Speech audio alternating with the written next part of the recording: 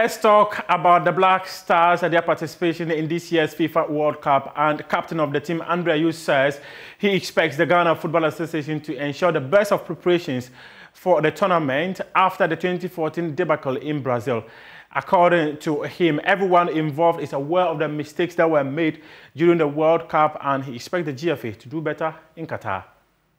We should get more numbers. That's, I think, would be fair enough. I hope that we get more numbers very soon, hopefully, because the continent deserves it, and it will give us more chances for teams to go further in the tournament.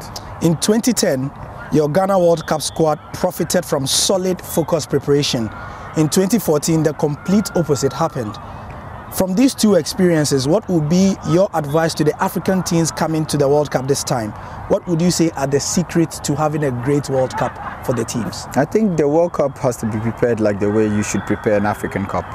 It has to be, you know, planned ahead and do the things that you have to do. I believe that we know what, you know, we have to do. We know the mistakes we have done, the good things we have done.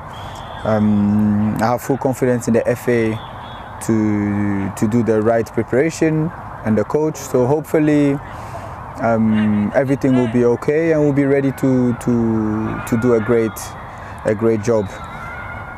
What are your top 5 countries to win the World Cup?